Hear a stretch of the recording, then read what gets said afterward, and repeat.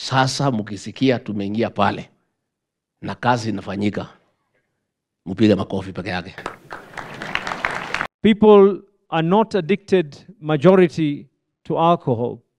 But those who are addicted to matters of drugs. We have too many young people, in millions, out of school, out of college, out of universities, but they have no opportunities to work. The government says it will not lose sight on the ongoing war on illicit brews, a mission that has seen Deputy President Gachagua take the front seat. I have a problem, so please allow me of national IDs and passports. Tumekuwa na mambo mengi. Chumi yetu ilikuwa katika mahali ambapo hapakuwa pazuri sana.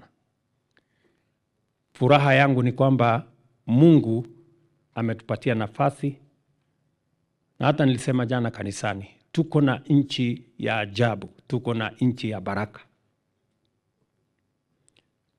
Na hiyo baraka itazidi wakati tunamuomba Mungu.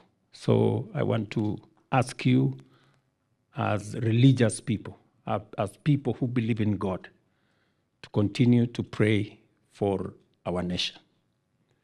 Because Kenya is a great nation. It's a truly blessed country.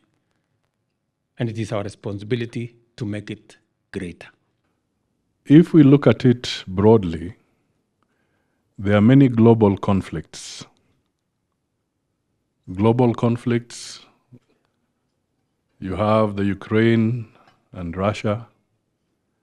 You have the Gaza conflict with Palestine. Then you have several conflicts on the African continent as well, the Sahel region, parts of Western Africa, Sudan, South Sudan. Then we also have challenges in Somalia, in some sections of Somalia. One thing comes out clearly, that these conflicts, whether you're going to the Afghan or other places, these conflicts are hurting the Muslim community much more than we imagine. So it is on an occasion like this that I say that let us pray so that these conflicts can come to an end. The President of Kenya is at the center of it in terms of trying to broker peace in a lot of these regions. You can imagine the focus that would have been there on other matters, but the focus now comes to resolving conflict. So prayers are so important. And whatever you can do also as diplomats from the Muslim faith, please put your best foot forward so that you can have peace in all these regions and conflict can come to an end and we can live and get our children to school. Rais wetu ni mtu ambaye ni mcha Mungu. Ni mcha Mungu na tena habagui dini yoyote.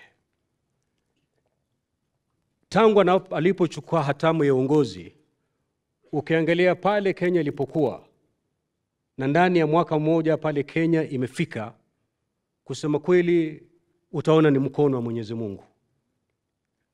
Tumetoka pabaya. Wengi watasema kwamba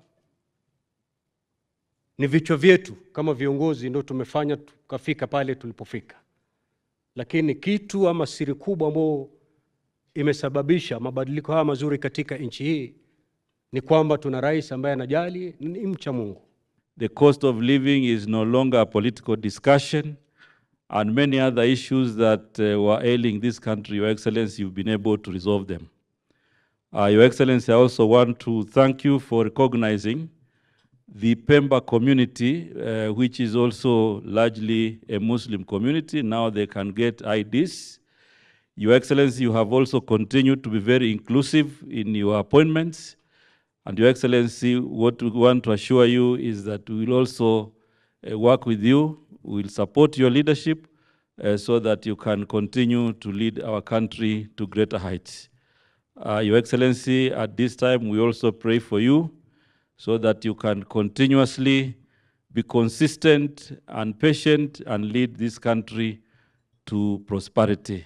But its remarks by Mombasa Governor ABDULLSWAMAD Sheriff Nassir that the fight should target drug barons that left the DP pondering on whether it was a fight solely against illicit brews. So that Muslims should not feel excluded. It is a great pleasure once again to be here. Hustler Fund, in the last 2 years, close to 50 billion is the document called the ID to help the Minister of Interior to issue passports in a record of 3, and may God bless all of us. Thank you. Muhammad, may peace be upon them all.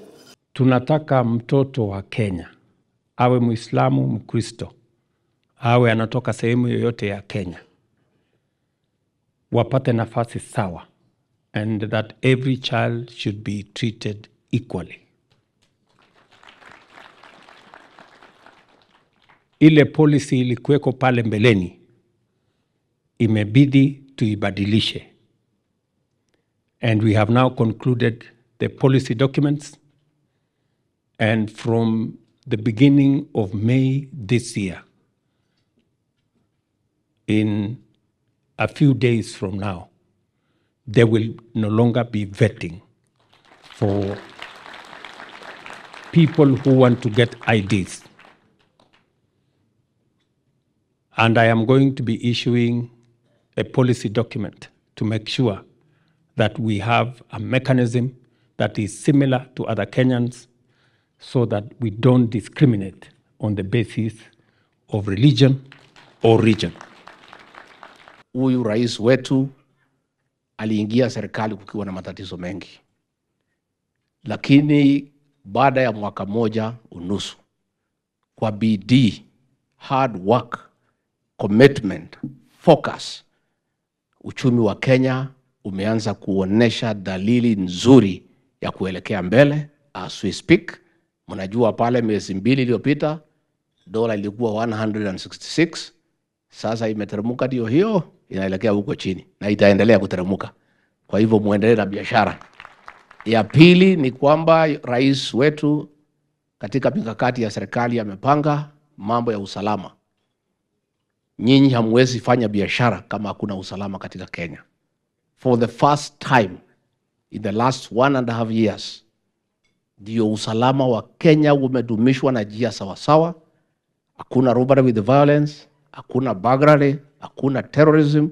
Sasa kila mtu afanya biashara na biashara ziendelee kupanuka kwa sababu ya hali nzuri ya usalama. Umesema kuhusu Hustler Fund kwamba ni kweli wa Kenya zaidi ya milioni 15, wa Kenya zaidi ya milioni 7 consistently wana benefit kutoka Hustler Fund, na pengine kwa sababu ya vile the financial product has been packaged, not many Muslims can participate. It is the first time I am receiving that request, and I want to guarantee that I will process that request. Ili Hustler Fund pia iwe na sharia compliant component, ndio Wakenya wengine waweze pia kuparticipate. Nataka nimuulize Professor, amesema other financial products ya serikali pia ijumuishwe. I would request or ask that if you give me a proposal on, and you have said you have professionals who can work out on proposals on other government instruments that can also be made available and compliant, I would value receiving that proposal so that we can process, because we want to live together as a society and we want to benefit together in the products that we have as a nation. Kwa maneno ya ndugu zetu wa Nubi, ni kweli they have not been gazetted as a community in Kenya, lakini at the moment Hata wakienda kuchukua ID, they are already identified as a community with the national IDs. But I think it is good to complete that process and gazette it formally in accordance with the law as a tribe in the Republic of Kenya. So nafikiri hiyo ndio itakuwa kazi yangu Disemba mwaka huu. Tuanze process kwa sababu lazima tupeleke mpaka tupate idhini ya bunge. So tutashughulika na hiyo kazi ili baadaye mwaka huu ndugu zetu wa Nubi waungane na Wakenya wengine as a recognized community in the Republic of Kenya. We are very appreciative of this government and the way as Muslims your government has treated us. For one, in Lamu, for the first time, we have had a PS whom you have appointed, and we are very appreciative. So, Your Excellency, let me take this opportunity to welcome you to Lamu. There are a number of development issues that we will want you to commence them. Vile mumeongea mkiwa viongozi wa dini ya kwamba there is a serious problem na mnataka tupambane nayo. Sasa mkisikia tumeingia pale na kazi inafanyika, mpige makofi peke yake. And Your Excellency, the course we have already started when we went there, under the team you asked me to lead, we made some changes. Quite a number of drug barons have been arrested. A lot of other middle-level peddlers are being arrested and work is going on. Katika Northern Kenya and Northeastern, tumekubaliana na waziri wetu wa ulinzi ya kwamba tukimaliza Ramadhani, we shall have a conference pale Garissa. Tafadhali, our sheikhs, our imams, elected leaders, mkuje tukubaliane. There is a big problem. A lot of drugs are coming through Moyale. A lot of drugs are finding their way in all the small towns. Na watoto wetu wamekuwa zombies, and your concern is legitimate. We have very clear instructions from the president. The team, the multi-sectoral team that I lead, we have very clear instructions that this is a government under President William RUTO that will solve the problem of drug and substance abuse in this republic. People are not addicted, majority, to alcohol, but those who are addicted to matters of drugs. And if we don't speak it, then we will not be true to our people. And we are asking. 2 days ago, I had a meeting with the county security team, and we gave them our affirmation. And I'm giving the affirmation right now to the head of state and the General of the Republic.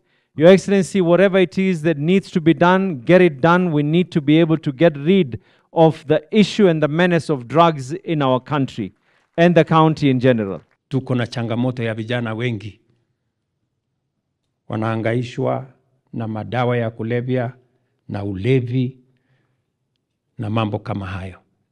Kati ya matatizo ya hawa vijana ni wengi wao hawana ajira. So we need to sort out the unemployment problem in Kenya. We have too many young people in millions out of school, out of college, out of universities, but they have no opportunities to work.